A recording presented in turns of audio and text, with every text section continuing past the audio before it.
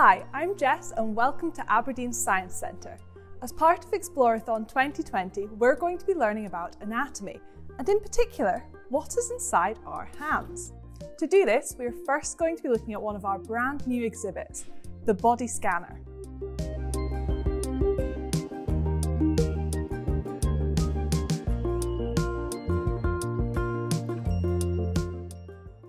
Inside this scanner is a model, and this model is just like you or me. Inside their body, they have lots of different systems which keep them healthy and moving. The body scanner here lets us look at 4 different systems. First is the digestive system. This uses our organs to absorb the nutrients from our food and remove any waste. Then we have the circulatory system. This moves blood around the body from the heart and delivers oxygen and nutrients to the organs. Then is the nervous system.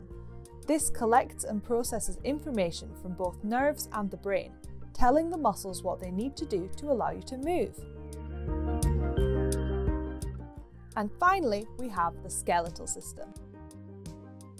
Here you can see the bones, starting at the skull and moving down to the little bones in your feet. The skeletal system is what supports the body, and when you're an adult, it is made up of 206 bones. Now, let's have a closer look at the hand. There are 19 bones in your hand and 8 in your wrist. For each system, there are touch points which tell you more information, and you can see this if you come into the centre. Have you ever wanted to see what's inside your hands? Have you ever wondered why your fingers move one way but they don't bend the other? To see why this is the case, we're going to be making our very own model hands. Let's investigate. To make your model hand, you will need craft foam, paper straws, sticky tape, a pen, scissors, string, and beads. First, draw around your hand. Make sure you spread out your fingers, and if you're finding it difficult, you can get someone else to help you. Then, cut it out. Next, hold out your hand and have a look at where the joins are on your fingers, and make marks on the foam where they are.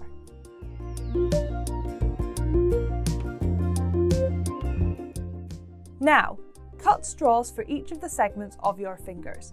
These will represent your bones. Follow the lines you drew and cut the straws slightly shorter than them.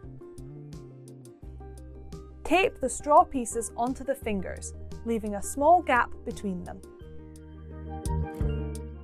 We are going to think about the bones in your palm.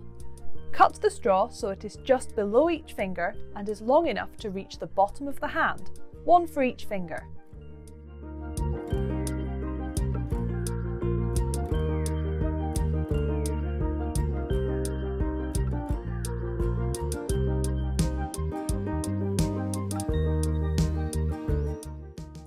It'll then look something like this, but the fingers don't move.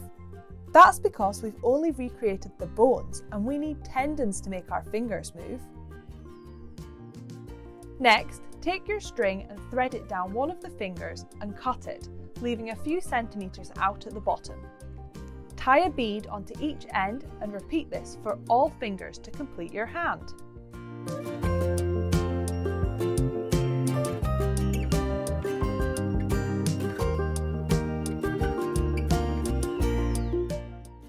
If you want, you can now turn it over and draw on nails or even jewellery.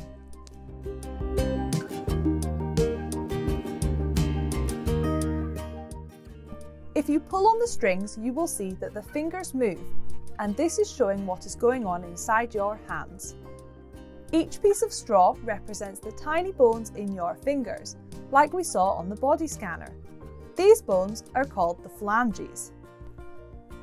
The longer straws in the palm of your hand represent longer bones, which are called the metacarpals.